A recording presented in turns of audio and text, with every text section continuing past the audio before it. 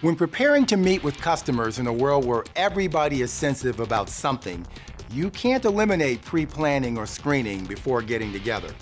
In today's world, it's a mistake to assume that your product or your service is all your customer is concerned about. A variety of social, economic, political, and societal forces influence their buying decision.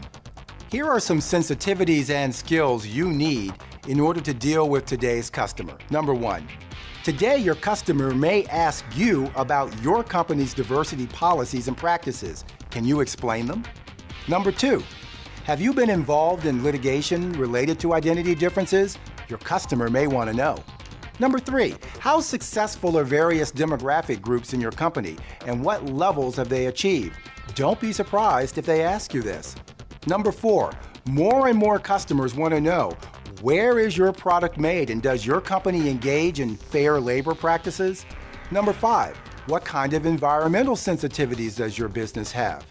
Number six, who will be assigned to the team that services this customer and what identity differences do they represent? Number seven, will you remove or add staff to a project based on a customer preference or bias? You better know the answer ahead of time.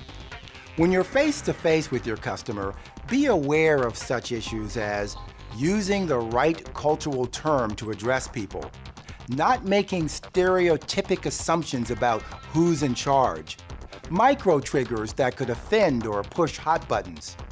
You may not be able to map your customer with 100% certainty, but before you engage with them, make sure you invest the necessary time to understand your customer's individual and corporate identities.